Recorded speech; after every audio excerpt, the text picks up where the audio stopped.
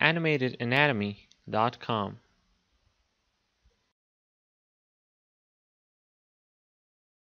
The first muscle that I will talk about in this group is the supinator muscle. The supinator muscle has the origin on the lateral epicondyle of the humerus, here. It also has the origin on the superior crest of ulna. Here is the ulna. You can see it has the superior crest of the ulna. Then it also has the origin on the radial collateral ligament. This is the ligament here, which cannot be seen clearly. And it also has the origin on the angular ligament. That's the ligament that wraps around. It goes around here. And the collateral ligament just goes here. Now, of course, this is not clearly illustrated here. It's not modeled very precisely, and I apologize for that. However, just remember two ligaments here. Now, the insertion of this muscle is the lateral proximal radial shaft. That's right here, okay? The reason why it's on the lateral proximal radial shaft is because it does the supination of the forearm.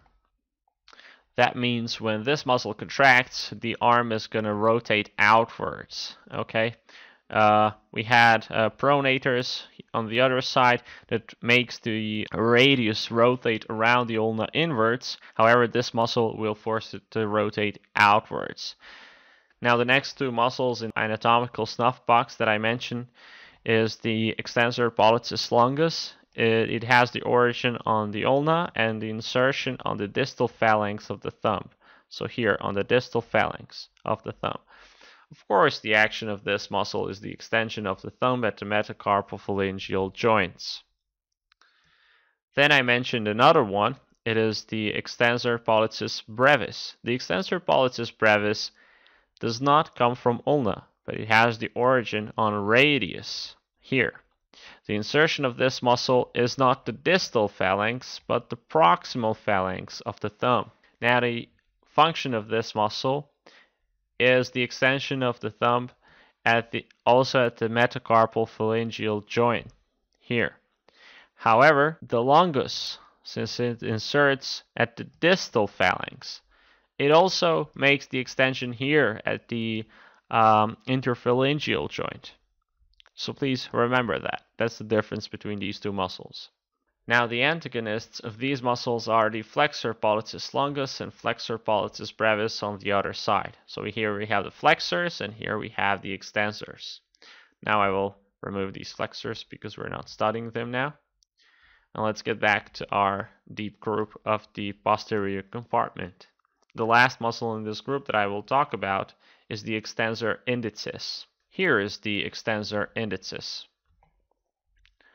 I will remove this muscle so we can see it clearly, and the extensor indices has the origin on the ulna. So it starts from ulna.